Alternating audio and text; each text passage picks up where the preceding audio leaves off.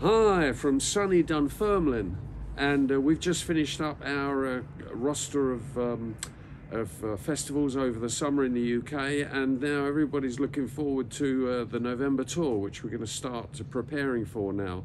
And contrary to a few suspicions, this is not an acoustic tour. This is a full band tour. Obviously no keyboards, but there won't be an acoustic guitar in sight, so be rest assured about that.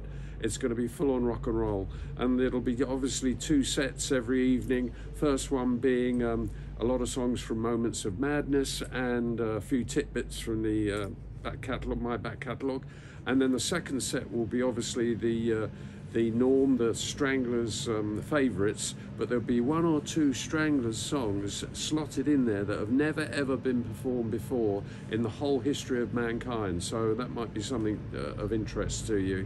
I've got to learn them first, of course. Hopefully look forward to seeing you at some point on that tour.